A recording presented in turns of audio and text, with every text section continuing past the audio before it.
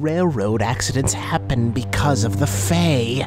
Think about it. They have to cross them at our built crossing to stay safe. Why? Because the Fey are weak to iron. And what do they do while they are crossing?